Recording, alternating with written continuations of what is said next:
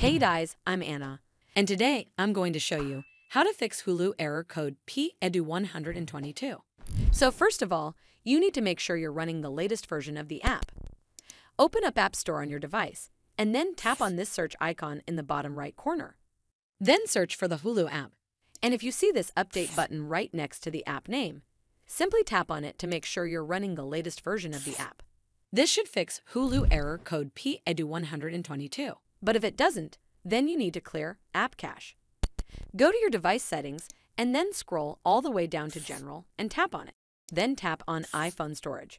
From here, search for the Hulu app and then tap on it. Once you're on this screen, you need to tap on Offload App. Tap again to confirm. It'll take a bit for processing, and then a reinstall button will show up. Simply tap on it to reinstall the app.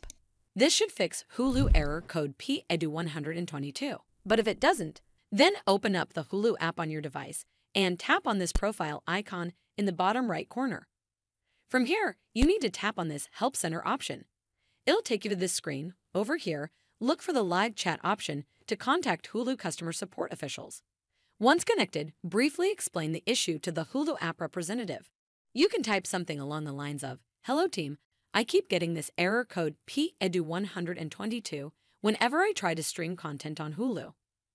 I've tried multiple times, but the error keeps showing up. I've already attempted basic troubleshooting option like restarting the app, rebooting my device, and making sure my internet connection is strong and stable, but the issue still persists. Could you please help me understand what's causing this error code P-EDU122 and how I can resolve it?" Hopefully, the Hulu app customer representative will help you fix Hulu Error Code P-EDU122.